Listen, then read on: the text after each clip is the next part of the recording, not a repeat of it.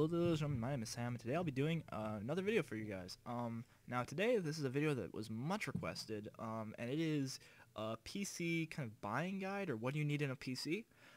So I guess I will kind of explain what this video is going to be about. It's going to be about buying PCs, since I understand that it can be very hard to know what you need in a PC.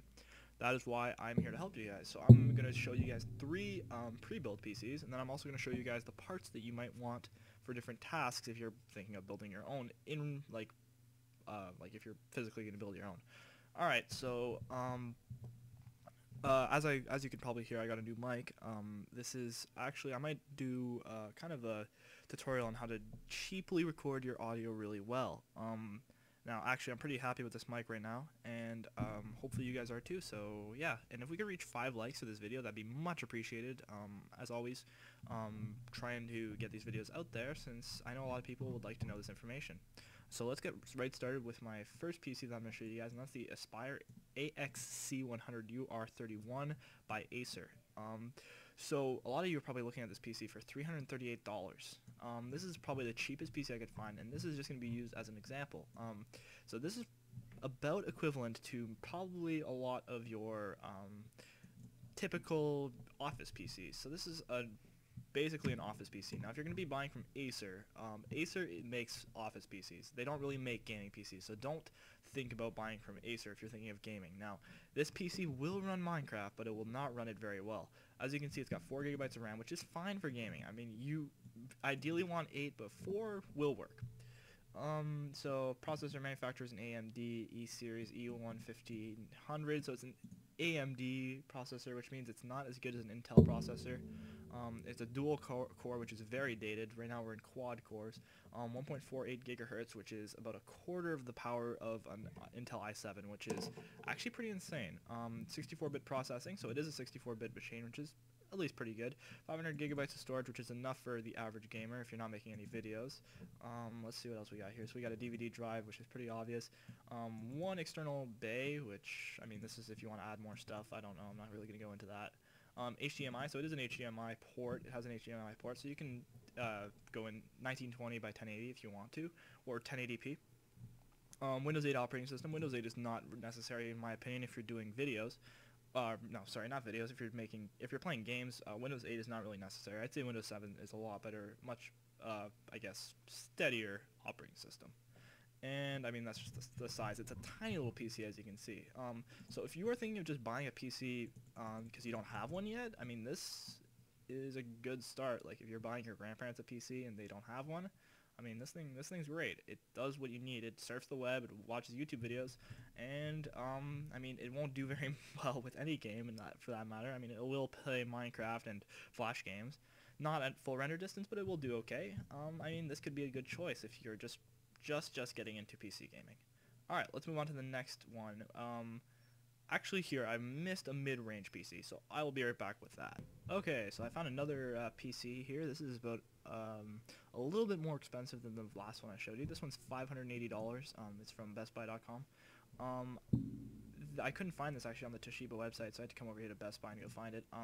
This is pretty similar to the old laptop I had, except it's a little bit less powerful, because mine actually had a video card inside it. This one doesn't. So basically, this one just has a little bit more speed, a little bit more like graphics capability. So it has 6 gigabytes of RAM instead of the 4 that the Aspire X had. It has it's expandable to 16 gigabytes, so you can get 16 gigabytes of RAM if you want. It has DDR3 RAM, which is some of the best RAM that you can get. Alright, so we got SATA 5400 RPM, doesn't really matter. 750 gigabytes of computer hard drive space, which is pretty significant. It's pretty good. 750 gigs for a laptop, that is. Alright, and then for graphics we have built-in, let's see if I can find that for you guys. Graphics is Mobile Intel HD, which means it's still integrated graphics, which means that the graphics won't be very good, but it should be able to run Minecraft at about far or even very far render distance. I don't even know with these new laptops. The Intel integrated graphics are getting a lot better than they used to be, so I don't know. I wouldn't suggest recording yet with this computer. This computer probably can't record very well because you'd probably use up all your processors, since it is only, pretty sure it's an i3. Let me check. No, it's an i5. Okay, so yeah, recording would be possible with this computer, but it would lag your game. So just a warning. Alright, let's go on to the next PC. So we have the Alienware X51. This is a very popular model. I see a lot of people wanting to buy this computer, and I can see why. It's a pretty good deal. So it's $700 right off the bat, and yep, so let's scroll down. Let me see what we got here. So we got 6 gigabytes of memory, so same thing from the last computer. What else? 1 terabyte of SATA, so 1 terabyte of hard drive. An NVIDIA GeForce GTX 645, which is a pretty okay card. I had a 630 before that used to be able to run Minecraft at full render distance, 60 FPS all the time. So 645 is a little bit stronger than that, and it's pretty good. It's got 1 gigabyte of cache memory or RAM on the card, so it's pretty good. The 645 is a pretty mid-range, I guess. It's kind of mid-range, I'd say. Slot loading, dual layer DVD burner. Okay, so it's got a DVD drive. Let's see what else it's got here. It's wireless, so you can use Wi-Fi. If you're building your own computer, you need a special chip for Wi-Fi, but I'll explain that later. What else? Does it have Intel i7? I think it might have Intel i7. I need to check where these sites are like the worst thing ever, by the way. It only has an i3. Ooh, I actually missed that when I first was going through all this. Okay, so there's 3 Intel cores right now. There's the i3, the i5, and the i7. So if you're going to buy an i3, you got to ask yourself, because it is much weaker than the i5. You see, it's 3.4 gigahertz. The i5 is 4.2, if I remember correctly. So those gigahertz are actually going to be helpful, because usually what I run the hardest is my processor and not my video card or my RAM. So you got to remember that. 6 gigabytes of RAM is going to be plenty for running Minecraft or even some higher graphics games.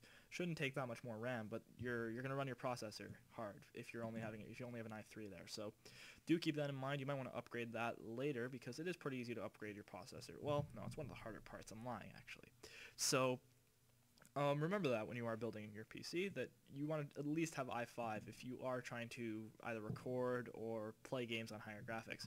But yep, so this very nice PC, very nice cheap $700 PC, nice. All right, finally I'm going to show you guys the the highest notch PC I'm going to show you guys, because if you're going any higher than that, I don't know why you're watching this tutorial, honestly. If you're going any higher than this price range that I'm about to show you, you shouldn't really need this tutorial, because you probably know a lot about PCs already. So finally, this is the highest of the Alienware that Alienware has, are the Alienware Auroras. So there's 3 models. They've got the Alienware Aurora for $1,300, $1,600, and $1,900.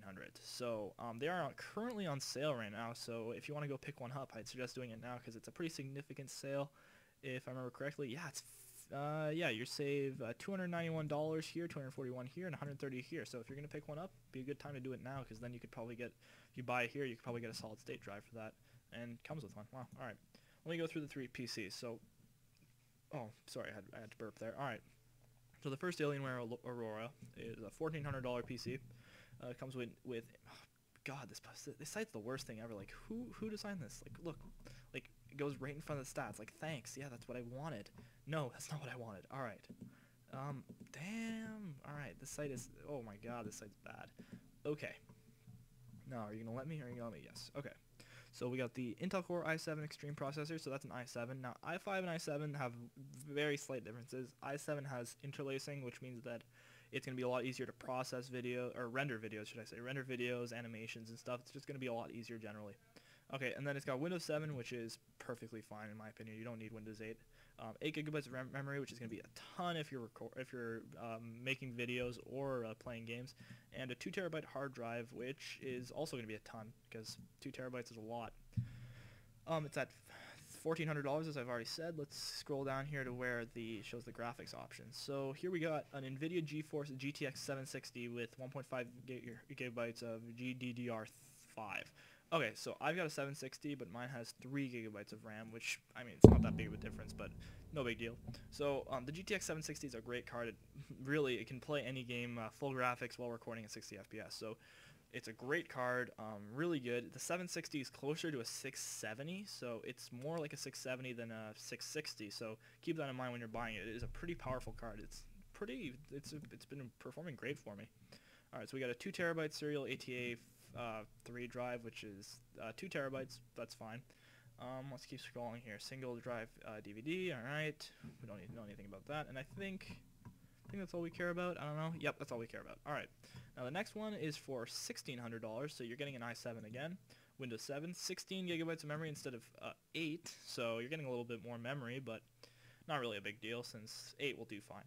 3 terabyte hard drive, again, the 3 terabyte hard drive is not completely necessary in my opinion because it is, it's not, like, 2 terabyte will do fine if you're just playing games.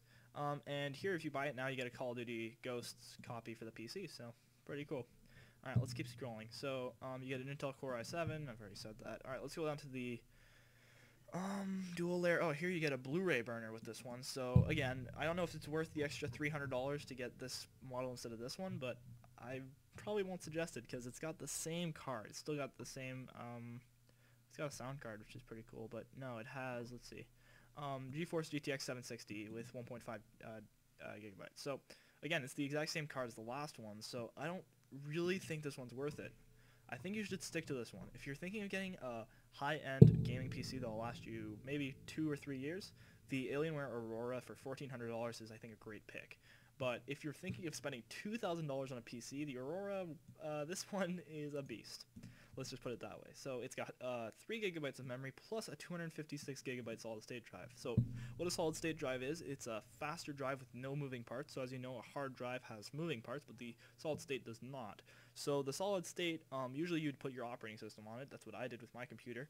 You put your operating system and then you boot in like 3 seconds. So it just makes your boot time a lot faster. So you usually don't put anything else on there unless you want a game that boots really fast. You just put it on there. So 256 gigs, not that much, but it's good for your operating system. 16 gigs of memory, blah, blah, blah. We've already been through all that. So it's the same stats, except the big change is the dual NVIDIA GeForce GTX 760. So basically you get 2 760s with this, which I don't know if that's really worth it. Like, you're not really going to find a game where you were going to need 2 760s to run. Like, Crysis 3, yeah, okay, you need both 2 760s, but not everybody's going to be playing Crysis 3 on full graphics. I mean, let's be honest, it's not really a game that you want to run on full graphics, even if you have 2 760s, because, like, the game is amazing. You are going to run it on full graphics, I mean, if you have both 760s, but, again, you don't really need both 760s, in my opinion, because with one, like, I mean, you can run basically everything. So I'm going to stop repeating myself. I don't think this is really worth it, per se. Like, you should just, instead of buying this for $2,000, you should build your own and put, like, a Titan inside it. Because for $2,000, you probably couldn't afford a Titan. So, like, a 780. You could do a 780 for this price. So 2 760s, I don't know if it's really worth it. I don't know if anybody really needs that. So, yeah, I think this is really the only change, except that you get a solid-state drive. So the solid-state drive is kind of worth it. Alright, so I recommend this computer the best, the Aurora $1,400 computer. It's a great model, really good computer, really good desktop. If you're looking for a desktop and you're willing to spend $1,400, this is an excellent PC. It's got everything you would ever need to play any games and record with. It's a great recording PC as well. Alright, so now I'm going to be giving you guys a few tips for building your own PC, what you need, what you don't need, and just how to pick stuff in general. So I will be right back when I go and get a few things. Okay, so finally the last segment of this video is going to be just a few tips for you guys for if you're trying to make your own PC. Now, I've got 2 cases here that I picked out. So I've got the Antec 300 Black Steel ATX mid-tower computer case, and I've got the Thermaltake, I don't know, Thermaltake, that's how you say it. Alright, I'm stupid. Thermaltake Chaser Series, Chaser MK1 Mark 1, should I say, Black SECC ATX full tower computer case. So you can get a mid-tower or a full tower. Now the mid-tower is a little bit smaller. I've got a mid-tower here. And let me tell you, when you're building the computer, it's pretty tight, and your cables are going to get pretty messed up. So you might want to stick with the full tower. Now you're going to say you save, like, what, you save $100 if you buy the mid-tower, but I'm going to tell you now. Just you get lighting on this one. It looks a lot nicer. I mean, for one, it looks like a beast, but if you're building your computer, you need a lot of space. So this, I'd say, is going to give you a lot more space than this. I mean, look, so we got 18 by 18.3 by 8 by 10, and this one has, let's see, 22 by 9.3 by 22. So it's a huge case, and you really need as much space as possible.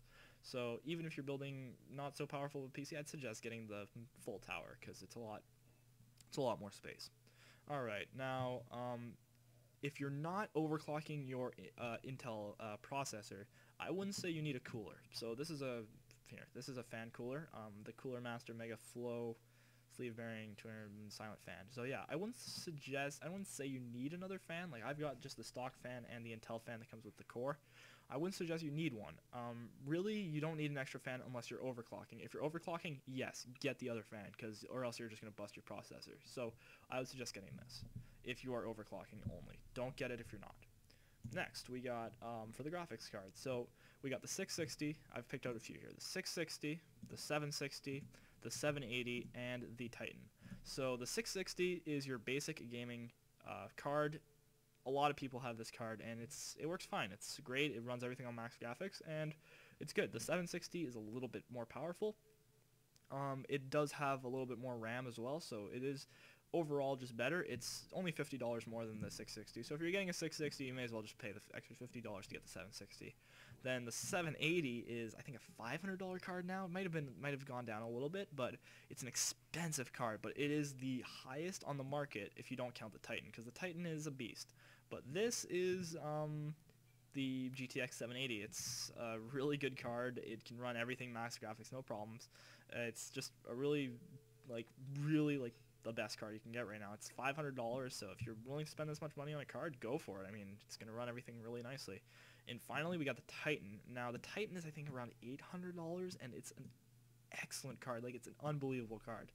And if you're going to run a Titan, I mean, once again, I mean, you may as well go for a 780. Like, I mean, the Titan it's good, but it's not, I don't think it justifies the extra $300. But once again, I'm not an expert on the Titans or the 780s. I've just tried a 760 and a 660, and I know the difference between those two. And I know that you should probably go for the 760 instead of 660 because they're not that big of a price difference. Alright, finally I'm going to show you guys the Intel Core. So we got the i7 and the i5. Now, there's not really a big difference between i5 and i7. Now, you don't want to go i3 because there is a difference between i3 and i5.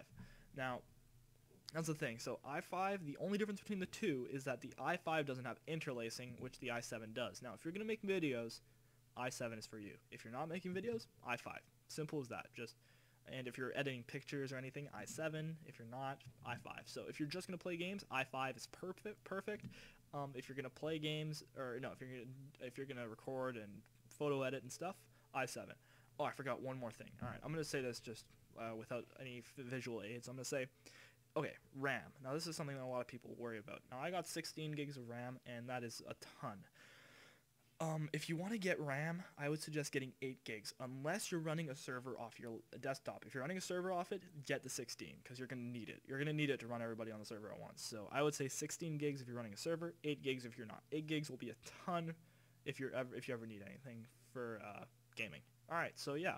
So that's my PC guide. I think I might have, okay, how much hard drive space do you need? 1 terabyte is fine, 2 terabytes is ideal, and 3 terabytes is a bit much. So that's just the easy guide. If you're making videos, the more the better. So if you can get 2 is great for making videos anyways, but 3 could be perfect for making videos because you got a lot of space. So yeah, so thanks for watching, guys. As always, if you could leave a like and subscribe, that'd be much appreciated. If you guys have any more suggestions for videos I can make in the future, like when the new consoles come out, I will do kind of a console review, see which one is better than the other. I won't be buying any of the new consoles, but I'll be giving my professional advice, or my semi-professional advice, I guess you could say. So yeah, so thanks for watching.